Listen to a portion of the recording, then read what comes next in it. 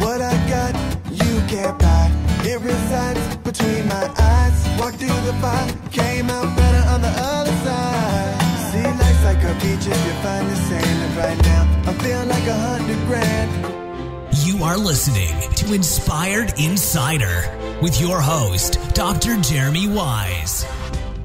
Dr. Jeremy Wise here, founder of InspiredInsider.com, where I talk with inspirational entrepreneurs and leaders like the founders of P90X, Zapier, Atari, and many more, and how they overcome big challenges in life and business. And, Alex, I say it's always interesting to hear the story of, like Noah Alper, who created and sold his chain of bagel stores to Einstein's for $100 million in 1995. But what I get off on, what I love is, and people don't realize, is before that, he was selling religious tchotchkes out of his trunk, and the business was a flop, and it failed. And so he had a lot of different, fail points or learning points before he kind of hit on his big thing. And I kind of love to hear the background and challenges. So before I introduce you to today's guest, it was an amazing story.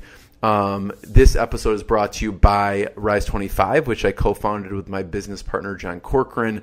Rise 25 and my mission, and Alex and I were talking about it before, is just to connect people with their best customers, referral partners, whoever it is, to help their business and life. And we do that in three ways. Formally, we do it informally to people all the time, but formally we have a done-for-you media and content where we help a company completely run and launch their own podcast. We distribute it across 11 different channels, including a dedicated blog post and social media for a lot of content marketing. And the person simply shows up and talks, and we do everything else. Our team has been working with podcasters since 2009. I personally credit podcasting as the single best thing I've done for my business and my life, besides meeting really cool people and nice founders. I've made best friends, found my business partner, and it's led to a lot of countless customers and referral partners. The second is our done-for-you lead generation. We manually send out a consistent outreach message to ideal clients and referral partners or sources for people. This is not paid traffic. We also do done-for-you events at different conferences and software companies to bring their highest level customers together.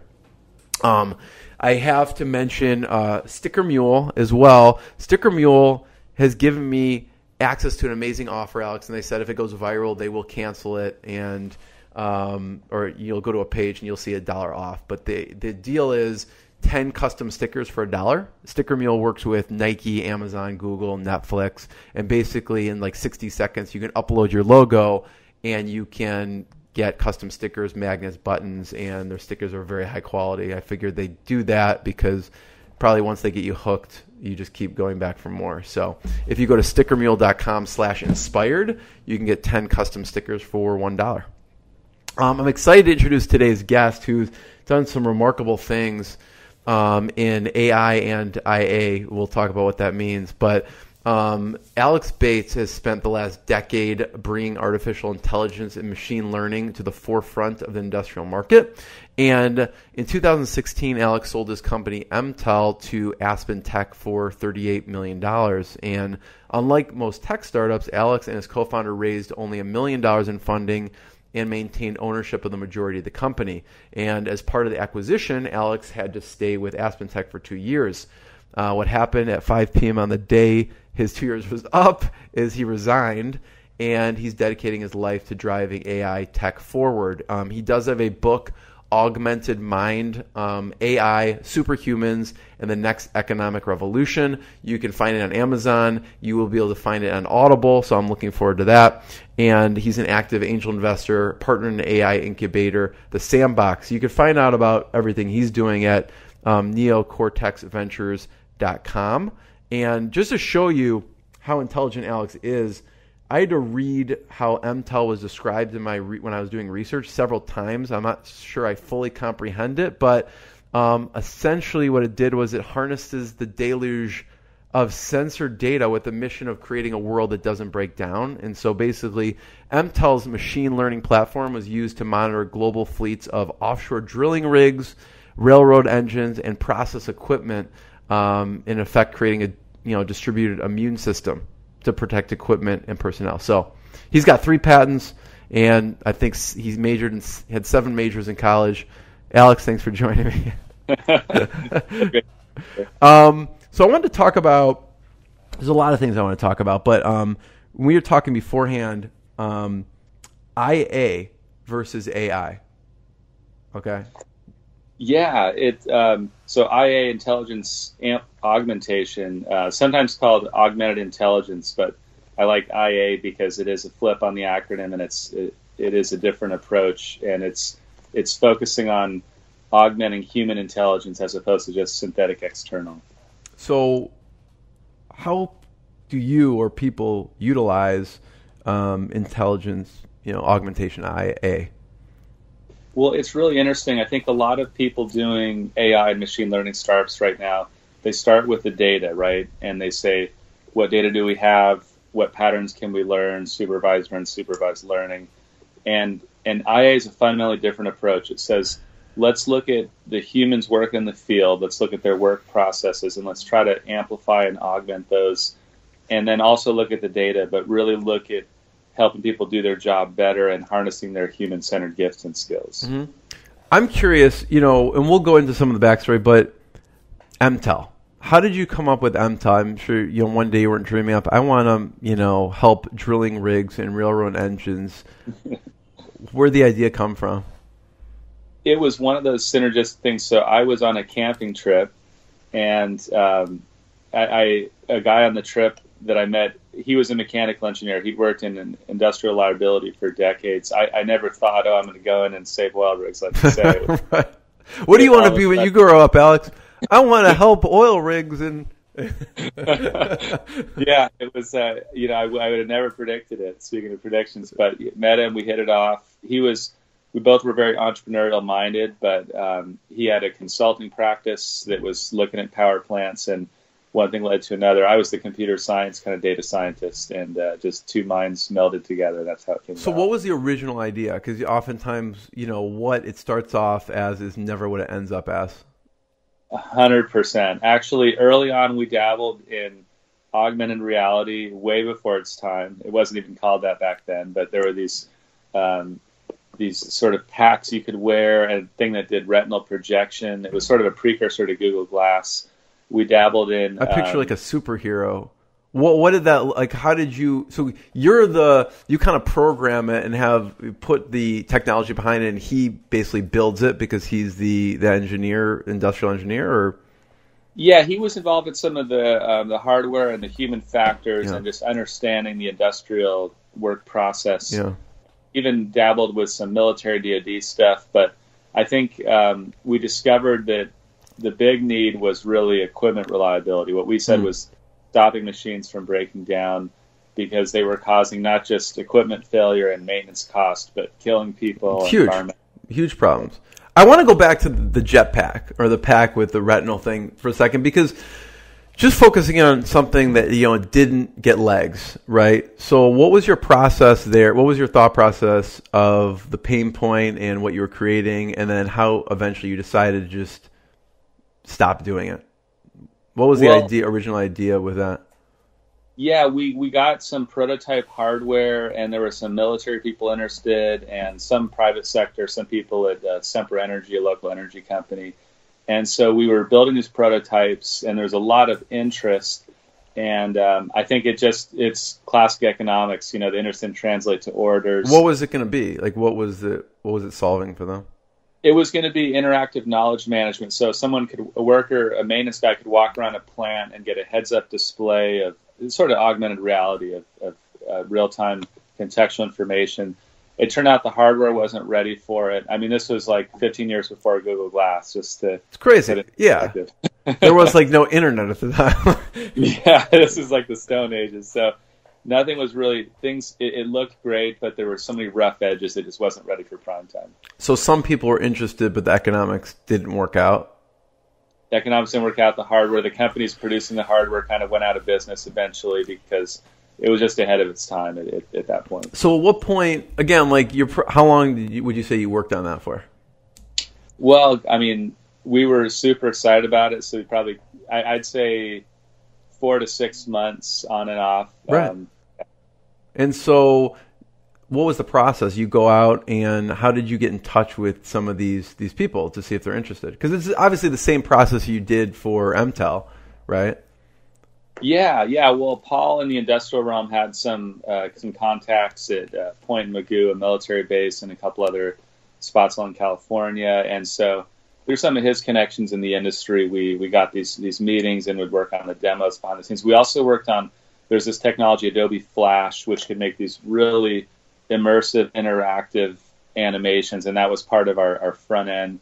And Flash was interesting because it seemed like it was going to become the next generation web interface, but it turned out that simplicity won, and of course Apple, I think, was part of the demise of Flash in general, but totally it seemed the most powerful, and slick ultimately lost out to simpler competitors. So you had that product. What were some of the next iterations before we get to Mtell? We worked on a lot of I'd say knowledge management for maintenance people. So like aggregating encyclopedias of maintenance information, of equipment information, and the idea was they could quickly pull up relevant equipment specs or maintenance records or visual diagrams of spare parts. So a lot of work on, we actually joined an open standards consortium and did a lot of work on data models for how do you approach equipment taxonomies. And some of that was helpful later on, but ultimately we became laser focused on machine learning, and the other stuff became peripheral. How do you, Alex, I'm curious, what's your process for these ideas, vetting them? Do you guys have a brainstorming session on, what was your both of your process for coming up with the ideas that eventually led to Mtell? Because it sounds like I would never in a million years think, let's do a knowledge sourcing of where do you even come up with this, and then how do you decide what to move forward with?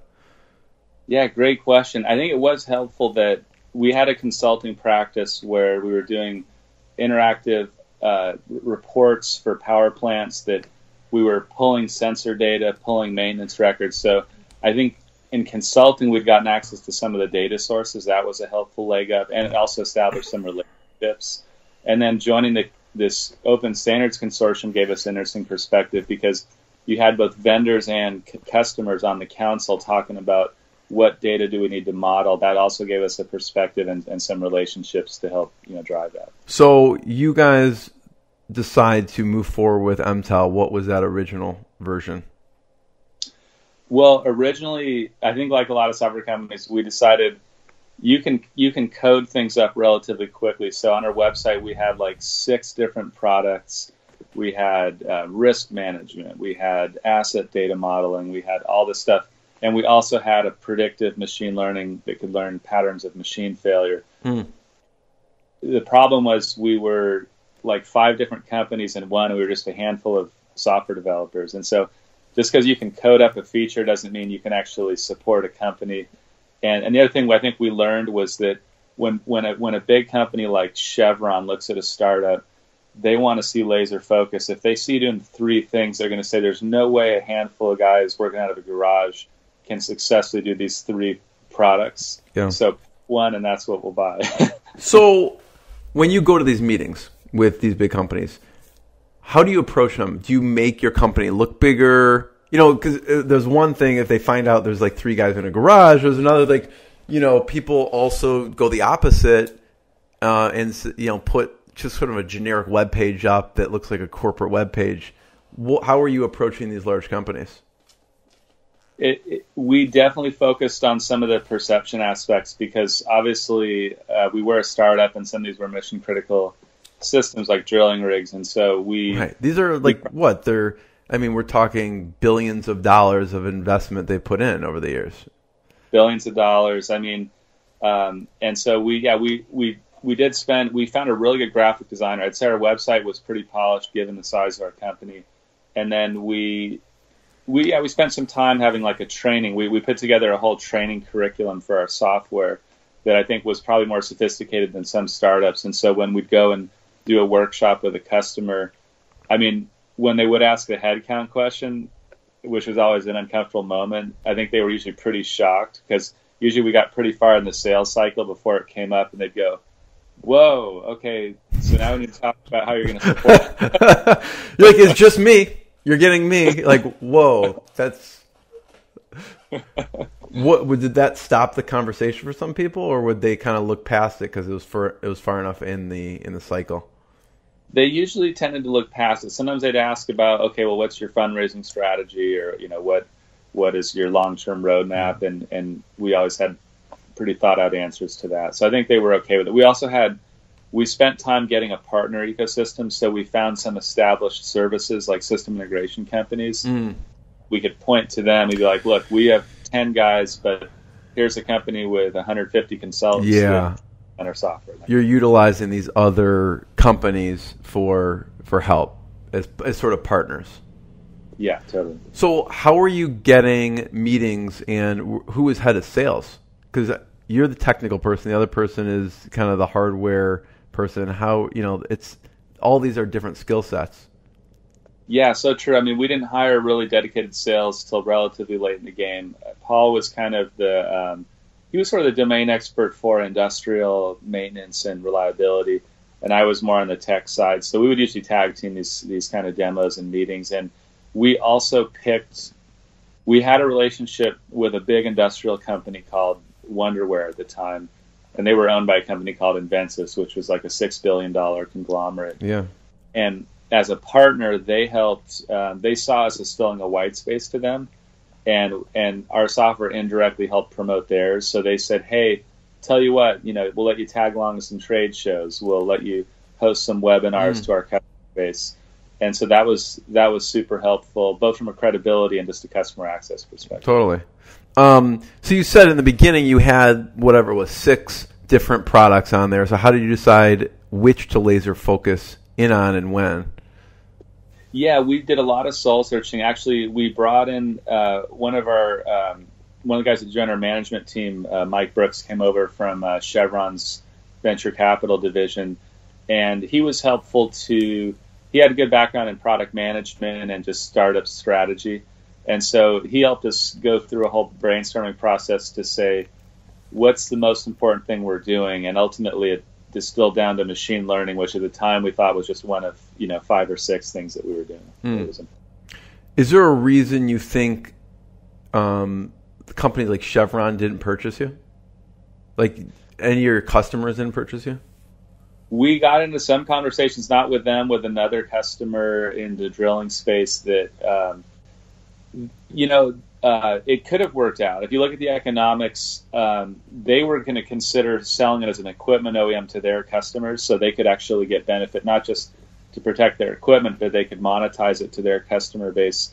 But I think ultimately it was a better fit for a software company to really scale it. But we did have an early conversation, but it didn't get to the finish line. I'm just saying because there's a huge value, whether they sell it or not, there's a huge value to them for having that in-house and not, they'll pay for it on the front end, but they won't have to continue to pay for it totally, yeah. on that end of it. But, for your first big customer, when did that happen and what was that story?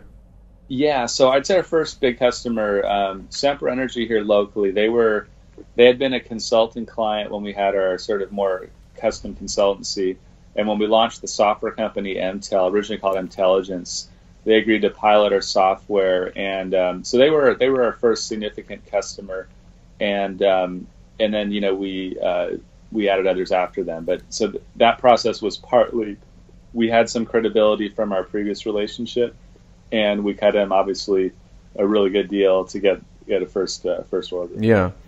I know with any company there's been kind of ups and downs. What's some of the crazy times in Mtell? Man, we had tons of downs. I mean, I feel like it was such a roller coaster that there were numerous points where we hit low points. We had late payroll. We had some points. We had some times where we had interest in acquiring us, and then it never went anywhere, or we got all our hopes up. And one of the things that we learned as technical leaders was that we had to modulate those highs and lows.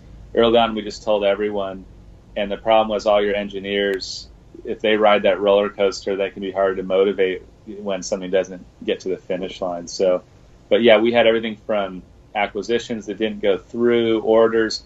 I mean, when the 2008 downturn hit, we were on the brink of a 7-figure deal, and it was right up for signature at the CIO, and then right the economy tanked and the drilling market tanked. They put a freeze on all purchase activity. So lots of stuff like that. Yeah, we hear the success story, but we never hear the kind of the roller coaster that leads up to that. Was your service heavily affected with kind of the oil and gas industry, or is it they need this regardless of what's going on in the industry? We were definitely hit. So actually when the price of oil dropped, so it was interesting because I think it was sort of tacitly supported by the U.S. government that Saudi Arabia flooded the market with oil, and it essentially what happened is it brought down the fracking industry, and a lot of the U.S. drilling industry became collateral damage. And so drilling, the price of oil per barrel dropped precipitously. I think in essence, though, it was good on some respects because you can look at fracking as a double-edged sword. It provided a lot of jobs, but there was some environmental impact, and so a lot of that contracted. Some people complained that when the price of oil dropped, there was less focus on solar energy because, hey, we got cheap oil now. Let's just totally. Right. Kind of goes both ways, but we definitely took a hit because some of those companies in the energy sector pulled back on their spending. And so you get acquired. What is that process like? I mean, it sounded like you had some offers before. What was that process like when it finalized, or when you had the buyer that ended up taking over? Incredibly stressful right up until the finish line. I think we had PTSD from previous failed acquisitions. Right. And so you can imagine, every little thing you take so seriously. I will say that, from previous ones, as much as it was sort of a blow to emotionally, it made us so much stronger because we took time to bring in coaches, improve our sales force, improve our ability to pull reports and financials. And so when we went into due diligence, which was a 3-month process, we were much better prepared than we had been previously. But it was incredibly intense negotiation. You'd get a questionnaire with 200 technical questions. You fill it out, and you get 500 follow-up questions for your answers. And I mean, this company, AspenTech, was incredibly thorough. They'd acquired 30 companies, I think, over the last 2 or 3 decades. And so they had a very detailed playbook and script, and so it was pretty intense. What advice do you have for someone going through an acquisition process? Because I imagine, again, from my research, like when you were purchased, you had 10 staff and 10 contractors, and it's like a full-time job putting all this stuff together. So, what advice do you have for someone going through an acquisition process like this, if you knew what you know now? Well, there's a couple things. One is a little bit counterintuitive. I think normally you want to visualize a goal and focus on it and just try to move towards it. I think that's not the case with getting acquired, because if you focus on getting acquired, you get short-timer syndrome and you take your eye off the ball. And if they pick up on the fact that you took your eye off the ball, it doesn't end well. And we experienced that firsthand. So you pretend like it's not even happening, essentially. Essentially, I mean, you have to essentially suddenly do 2 full-time jobs, so you can forget about sleep for a while, but you can't give up on your focus on growing your business, on closing sales, and they like that. They actually want to see, and they want to see occasionally push back that because, wow, you got all this customer activity, and we'll have to push that deadline out by 3 days because X, Y, and Z, and they want to see that you're really focused on growing your business, and it also helps to have some friendly competition. I think we're also considering raising a Series B round of equity, and so we also had a whole plan of action before that. Yeah. That helped us not get too emotionally attached, and like any negotiation, you have to be willing to walk away at certain points, and so that you can't get too attached to the outcome. Yeah, and so after all this hard work with a company acquisition process, what do you do after the acquisition? Well, to celebrate. The final day was super intense. We started at 6 a.m. and went all the way to 6 p.m. We ran through an incredibly intense battery of tests where we ran our software, we compiled the code, and we installed it and made sure all the results were identical from the open source scans and all this kind of thing. And everything checked out, and it was great. I think it was pretty emotionally grueling. So by the end of it, I think we went out and had some had some scotch, and then just passed out because we were so exhausted. And then the celebrations followed, but actually their HR team was there the next morning at 8 a.m. for integration. So we knew that we would go right into that. There's like no break. Sorry, get back to work. And now you don't have control. We control you. That's right. So we didn't take a huge amount of time off, but then we definitely got some celebrations in later. So as I mentioned in the front of the interview, at 2 years, or right, at 5 p.m., the day 2 years when you were allowed to resign, you resign. What's going through your head then? Yeah, well, it was an incredible learning experience. I mean, AspenTech, they spun out of MIT in the 80s, probably the most chemical engineering PhDs of any company on the planet would be my guess. Really, really smart senior technical leadership. A lot of the original technology leaders were still there, so learned a huge amount from them and really had a lot of, I guess, vested interest in the long-term success. But I think I was also transitioning from a startup to a big publicly traded company where you go from being a decision maker to an influencer, and you say, well, I'd go to a meeting and say, well, there's X, Y, and Z, so I think what we need to do is this. And they'd say, thanks for your input. And I think as an entrepreneur, you go from you're used to like making rapid decisions and moving on. And so I think I knew that it wouldn't be a permanent fit, but I at the same time wanted to help him as best I could. Mm-hmm. And I was also ready, I think, to move on to some new areas. Yeah. So at that point, what were you thinking you were going to do? Well, I had started writing, I had started writing this book during those last 2 years of full-time employment. And so I was interested in this next chapter of the next evolution of AI and humans and AI collaborating together. And I also knew I wanted to invest and incubate some new AI startups. And the third thing was I formed this AI mastermind group of other like-minded people. So anything interesting that you've seen or that you have that are in your portfolio for the AI startups yet? Yeah, well, so this mastermind group, we meet once a month and talk about like paths to artificial general intelligence or super intelligence. And there's some interesting kind of early stage discussions going on there and some technology approaches. From a tangible startup perspective, in the Sandbox right now, we have, I think, 5 or 6 companies officially committed. One is called Deep Dive Bio, which is machine learning for synthetic biology. So that's one of our ventures. So what does that do? Is it like a 3D printing type of thing, or? Yeah, it's a hardware software kind of play where it can optimize. It can look at all the data involved in what they call DNA printing. Where you're putting oligos together and synthesizing longer strands of DNA and then optimizing that process. So yeah, that's basically. Yeah. So how far are we, you think, from 3D printing organs for transplants? When I first heard of 3D printing or printing cells and organs, it seemed like science fiction. But right now, I think the main challenge for DNA, it's printing long strands is very challenging, and there's a high error rate. So, yeah. I think that has to be corrected. We're pretty far away, you're thinking. There's still some challenges, but maybe 1 or 2 breakthroughs away. Okay. So deep dive by what else? What else is interesting in the Sandbox? And another one we have Music Maven. We're applying machine learning to the music industry to help artists understand how to optimize their trajectory, their career, and understand the recipe for why things go viral, like why music catches on, certain types of genres and that kind of thing. How does that work?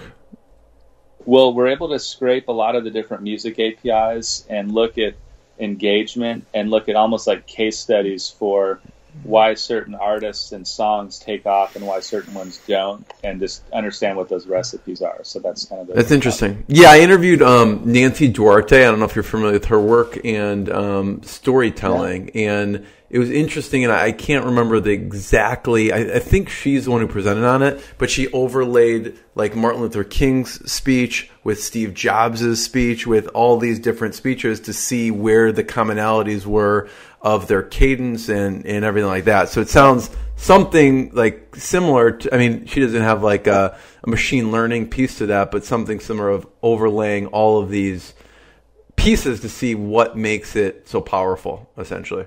Yeah, I'll have to look her up. That sounds really interesting. So Music Maven, what else? Aside from that, I've made some other... How many companies, Alex, does it take to... I mean, you probably have sifted through hundreds of companies to get to just a few, right?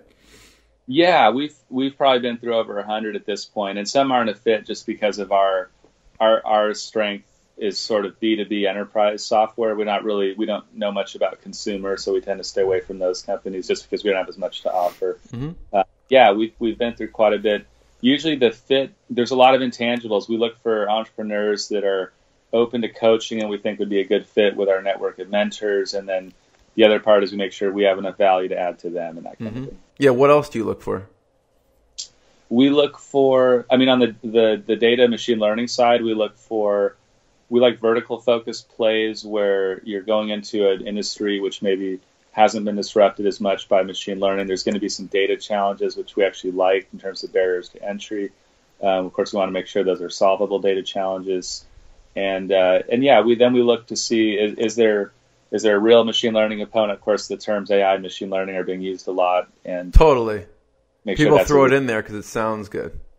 Totally, yeah. So, we try to assess and screen for that as well. How early would someone be to qualify for years? Because I imagine people come in pre-revenue, people come in with kind of a half-baked idea, people maybe have revenue and a fully baked idea. Yeah, totally. So we originally were going to require a customer. We don't require even having your first customer yet, so you can be revenue, but it's usually not designed for companies just with an idea. It's more you've started working on it, you have a prototype, but now it's sort of in between an incubator and accelerator. You want to really now take your business and commercialize it, that kind of thing. What do you look for as far as the team goes? Like, could it be one person, founders? Yeah, we've had everything from one person. Most of them have been at least co-founders or a small team. I think that, statistically, more than one founder, you're more likely to succeed, but that's not a hard requirement for us. If it is a team, we like to see that they ideally knew each other before they went into the company together, because it's like a marriage. It's like a marriage, yeah. Phil talks about that too, but I think it's a good point because the chemistry can be so explosive, and often when companies break up, it's more because of founder conflict sometimes and other things. What about technical-wise? Does someone need to be, because I know you're very technical, right? So does one of the founders or a founder have to be very technical or no? We like to see at least one super technical person. If they don't have it, we would try to plug someone in, but that is a pretty strong criteria that they either have or have someone immediately ready to recruit to fill that. What made you write the book, Augmented Mind? The book, so I actually formed this mastermind group about a year before I wrote the book, and we'd meet once a month and we'd talk about the path to super intelligence, and it was interesting because all of us had been in the field for decades, and some people had done more pure research, but almost everyone had done at least one startup company. A lot of them had sold their companies, and the interesting perspective that emerged was we talked about some areas we have progress, in other areas we don't. But we also talked about the roles of humans, and are we going to become obsolete and just, disappear in the blink of an eye and be taken over by artificial intelligence? And one thread that emerged was that there was not a lot of focus on augmenting human intelligence. It was mostly just on creating replacing, yeah. And so that led me to write the book, was that I tested it in my mastermind group, and then I started doing more interviews and discovered that it wasn't really getting as much attention as I thought it should. So where do you think it will manifest, augmenting human intelligence? Well, I think in technology, you mentioned people like Steve Jobs. The vision that we set really drives what we build towards. And the vision that I tended to hear from some of the real leaders, at least in the investment community, like Vinod Khosla and some of these others that are pumping billions of dollars into investing in AI startups, for example, most of their vision was that, humans will be surpassed maybe in a decade or two. So let's just enjoy our time here before we become obsolete. And to me, that was concerning, because if that's your vision and that's what you're funding, right, then that's what you're going to end up with. Yeah, I'm just curious where it manifests. Like, for instance, like augmented human intelligence, maybe, I don't know where you see it, maybe in like a surgery or something where it just is smart and it can find it, but ultimately the human will execute on some piece of that surgery. I don't know. Are there certain industries or specific tasks that you see it lends itself to more than others? Like in a tangible example. Well, humans, there's certain areas where our gifts are totally, where synthetic AI is nowhere near catching up to us. In some domains like creativity and intuition, there are very limited forms of that in neural networks, with things like generative adversarial networks, where they're able to generate certain types of things, but it's extremely limited. And so humans still have these. We're also really good at knowing what I'd call a dynamic pattern recognition. Like machine learning can learn a static pattern and detect it completely consistently, but our world is constantly changing, and we're able to adapt and detect when patterns no longer apply, or like when black swan events, we can react to them. And a lot of machine learning, unless it's been fed data and seen it before, it's not going to know how to react.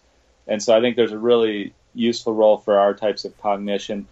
And we developed this embodied cognition picture by growing up as infants, interacting with the world, and even social interactions, which we're very social animals. And so I think there's important ways to incorporate all that. So, for instance, in the drilling rigs that you guys worked with, I think you had mentioned when I was doing some research that there were times when the humans would detect something that the software wouldn't, based off of some kind of pattern. What was an example of that where the humans would, quote unquote, like outsmart the AI? Yeah, totally. The AI and machine learning can detect completely consistent, rigorous patterns, for example, of a bearing failure. But what it often didn't, and sometimes it just didn't have data, but let's say a new operator came on a rig and was operating it slightly differently, and it tripped an anomaly, and they know, oh, well, yeah, that was on the first shift, and a new operator was there, hadn't been trained properly. Or in some case, there could be some environmental thing where, depending on the season, there's certain factors, and we didn't always have data for those seasonal factors to incorporate. If it's winter and it's this temperature gradient, and so some of it might be a lack of data, but the humans, after spending a decade or two, developed this incredible intuition, and we could generate a prediction, and with their intuition, they could quickly sort of screen it and say, oh, no, they could explain it away a lot of the time if it's an anomaly. And when they couldn't explain it, of course, then we'd delve in and investigate. So you think, part of it is that the human's intuition, part of it maybe is over, if the machine had 10 years of data, it may start to detect those things anyways. Well, we did have often a decade of data. Oh, okay. When you get into like environmental and contextual factors, it's actually difficult to get structured data because you have to model like season of year, temperature. There's so many different types of contextual variables that really you could feed more and more of them in. But even then, machine learning, when you feed in too many variables, it starts to struggle. So they're just we have this great ability to take in tons of variables, but quickly hone in on the ones that are relevant. How far, Alex, do you think we're away from everyone having self-driving cars or something like that? I think of that because when someone was explaining, whatever, the Tesla self-driving car, they're saying, well, it stopped suddenly. The driver's like, why is it stopping? But it was detecting like 3 cars in front of it slowing down, which a human would never be able to detect, but whatever the lasers on the car detected. So it just makes me think, sometimes they're just gathering more data than we could even possibly gather. How far off do you think we are from that with the technologies? That's an area where I think humans need to hurry up and relinquish control, because we've all been on freeways, and I mean, we get distracted, but where we're not good at is doing a monotonous activity for hundreds of hours on end without getting distracted. That's not one of our gifts, and that's actually where computers shine. So I think the sooner the better. There's tons and tons of edge cases. I drive a Tesla, and I did have one where I thought I had a false braking event, right? Like it braked, but then I was passing this car in a turn lane, and after I passed them, they changed into my lane. So I think it must have detected a microscopic shift where they were moving toward me. And so maybe it was correct. But yeah, I mean, they have to solve a lot of those messy. The other challenge I think is when you're turning a lane, when you're changing a lane, let's say some cities are more aggressive than others where you have to, it's like a challenge response. You have to drift over and hope the car slows down. And if they don't, you drift back. And that varies city to city in terms of how aggressive people like in drive. Chicago, New York, right? So, they won't stop for pedestrians. Yeah. Oh man. So is your car, is it highway to like on ramp to off ramp? Does it have the self driving component? Yeah. I haven't used that feature yet. They claim the newest software release it can actually go on ramp to off ramp. But yeah, I love it. I mean, I use it all the time. I know there's a few rough edges that I avoid, but knowing what those are, it works great. Where do you think that the AI machine learning or IA will make humans obsolete? Well, okay, definitely anything with there's this chart they do where there's an axis of precision grasping activity with a lot of irregularity to it. And right now, precision grasping humans still do, like putting things in small boxes or, even right. Like early on the manufacturing, right? People used to like do everything, and now, that's probably made humans obsolete. Yeah. So like low precision menial activities, of course, will get obsolete by robotics. And then there's a social axis. So things that don't require a lot of social interaction are probably at higher risk in general. But then there's things like doctors, where doctors, just like people on a drilling rig, there's the data and the symptoms, but we're social animals, so they'll ask some psychological questions about your stress levels, and you can't always just get clean data from that. And they also read your body language, and effective computing, I think, is still a ways off because they can read facial expressions, but body language is still tough. And so I think the more social interaction is safe, and then things with a lot of creativity and intuition. But yeah, things with more menial, repetitive work, probably high risk. Is there anything, like an opinion you hold that would blow people's mind as far as, no, that's not going to happen? Like, some people think, I've interviewed some people like in the health and longevity field that they fully believe like we'll live forever. And there's certain people in the technology field, like, that we will never drive cars, that they'll just pick us up and drop us off. Is there a certain belief you hold that would surprise people that or anyone else that you think, oh, this is going to vanish because of X, Y, Z? Yeah, I would say one definite one is I do genuinely believe we're about to become superhuman. And what I mean by that is we're going to augment and amplify our intelligence, creativity, and even our emotional intelligence to superhuman levels. And to me, that's incredibly exciting, and it will actually make a lot of our current economic model obsolete. And I don't think a lot of people seem to appreciate that or believe in that. So what do you mean economic model obsolete? How would that manifest? Well, I think a lot of our economics right now are very zero-sum oriented, and it's always oriented around scarce resources, competition, and actually Peter Thiel in his book 0 to 1 talks about the best companies actually don't have a lot of competition. And I actually think that in this next realm where we become superhuman intelligence, it'll become so much of a positive sum game that, just like Peter Thiel points out, we'll all find things that we're interested in and pursue them, and it won't be so oriented towards competing for energy and scarce resources. And I think we'll probably become less obsessed with that than we are now. Yeah, I mean, that's in your book, AI, Superhumans, the next economic revolution, right? So how does that happen? How will someone, when you say superhuman, what does that mean to you? Well, right now, I think we're very imperfect machines where we go through these highs and lows of motivation. There's some new research coming out on flow state and how we very rarely are in flow state. And it's just amazing when we are, like, what we can accomplish. And so thinking ahead, if we could spend a lot more of our time in this sort of flow state, whatever our passion and gifts are, maybe it's engineering, maybe it's art or design, and we could accomplish so much more of what actually we're passionate about.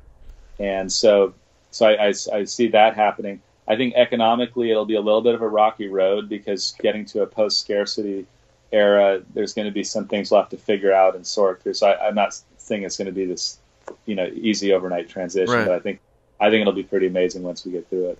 So Alex, what do you do to optimize or increase your flow state? Or I'm sure you have like regimens of, I don't know, food, diet, whatever else. What kind of interesting kind of habits have you put in place?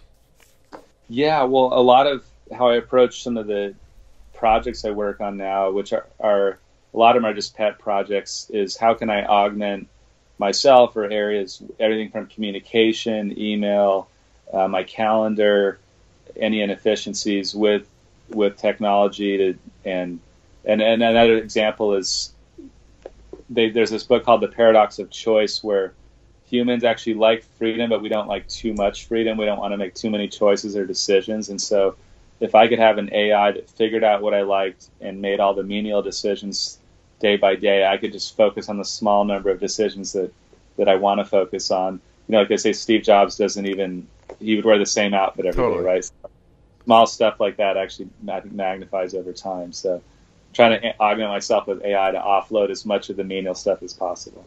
So, and you also are involved in Peter Diamandis' group, right? The Abundance 360. What have you learned from Peter and the people in that group?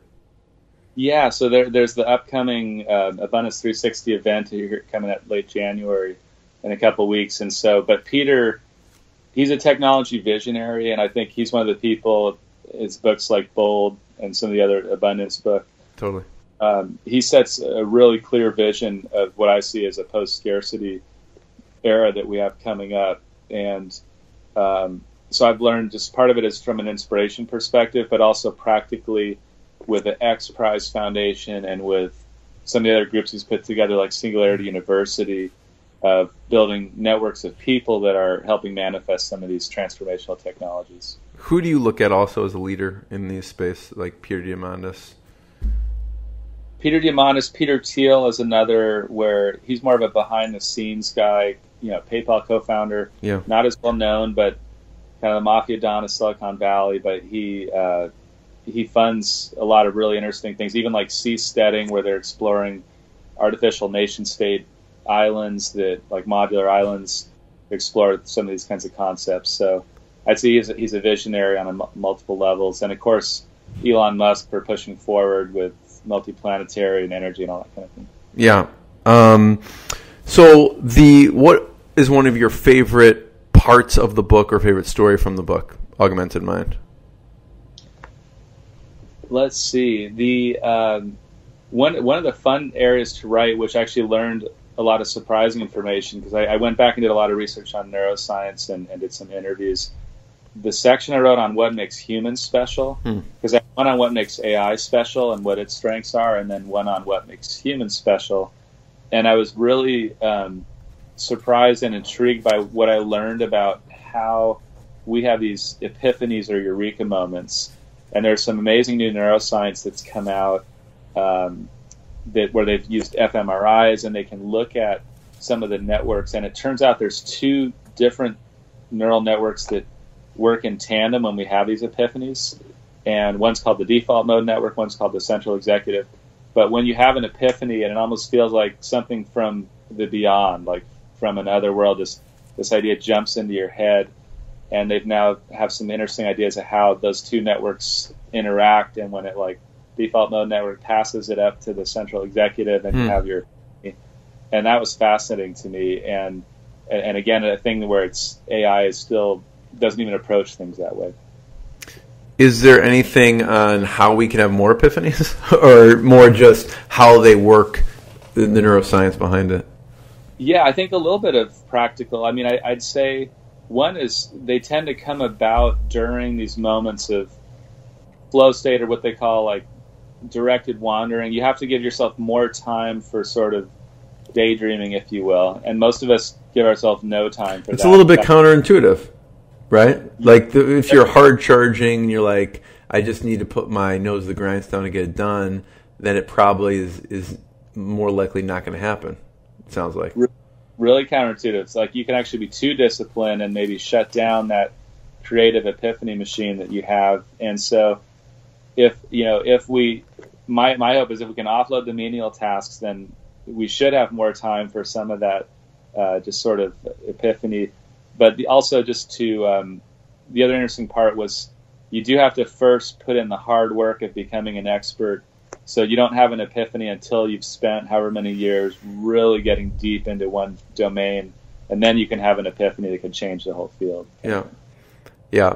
Alex, I have two last questions, but everyone should check out. Where should we point people towards to check out? I mean, I know you have Neocortex Ventures, and I know you have the book. Where should we point people towards to find out more? Well, I have one combined website called alexbates.ai where I link to all the different kind of projects and companies I'm involved in. So that's one resource. And then the book, there's a website, augmentedmind.com, but that the main one would probably be alexbates.ai. Okay, great. Everyone check out alexbates.ai. Alex, I always like to ask, because it's Inspired Insider, what has been, a low moment that you had to kind of push through, and then on the flip side, what's been a proud moment? What's been a tough time? Yeah, tough time. One would definitely be when one of the moments where we had a company come and approach us about acquiring our company and get what we thought was close to the finish line and had the whole thing fall through and pull the plug. That was one of those moments where we all came close to just folding up shop. Demoralizing. We're like, this is it. There's no way we'll come back from this. But ultimately we did 2 years later. But yes, that'd be a low point. At that point, when you're at that point, you're like, let's fold everything up. You could have folded things up at that point. What do you think at that point caused you to not give up and just stop? Yeah, I think, well, one is I was super passionate about both the technology of neural networks. I saw the promise of it. And then also our mission of creating a world that doesn't break down. I saw it as, and I think it was a combination of just, and maybe also just tenacity and persistence. Like I was like, we're not going to let them shut us down. They didn't move forward, but someone else will. So it was a little bit of refusing. It's like to a just stubbornness, I guess. Yeah. A combination. Yeah, because when I was reading about some of the things you were, growing up, it sounded like you had to kind of fight for your time on the computer, right? That's right, yeah. How many siblings did you have? Well, 2 siblings. So my brother was my chief competitor for time on the one family computer at the time. So, a lot of battles for that. And then I don't know if this is accurate, but I think I read like you had to move 6 times in elementary school to different places. That's right. Yeah, lots of different cities and across both coasts. So how do you think that affected you? I mean, because then you sort of have to adapt quickly, and you sort of have to just, I don't know, make do. But at the time, were you even thinking that, or? Yeah, I mean, it's a very dynamic. Every 1 to 2 years, you're moving into school, trying to make new friends, and I think it actually made me a lot more adaptable to new cities and just new experiences. And some of my friends that grew up in Portland and never moved, they're still in Portland, whereas I think I had a much more a perspective about embracing change in some respects. Yeah. So on the flip side, a proud moment, especially a proud moment. A proud moment. One was actually finishing the book itself, because I embarked on that project, and I think I underestimated how much work it was. I figured you're like, you can code up an oil rig for AI in like a day, but then writing a book after 2 years. Oh man, it was a lot of work, and it's a lot more than narrating into your iPhone. I can tell you that much. So I think I went through periods of like fatigue where I would probably get burned out a few times, and I'd be laying on the couch like just trying to type like a keystroke at a time, and I could barely have enough energy to like hit a keystroke. But once I finally finished it and got went through my editorial reviews, it was just such a release. So that was definitely a proud moment. And now people can find it on Amazon, and it will be an audiobook as well. That's right. It's kind of like digital pre-release form, and the official publication will be coming up in April. Yeah, cool.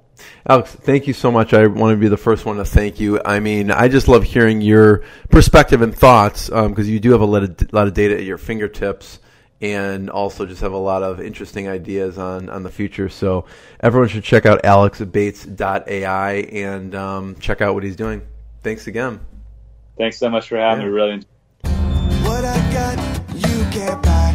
It resides between my eyes. Walked through the fire, came out better on the other side. See, life's like a beach if you find the sand. And right now, I feel like 100 grand.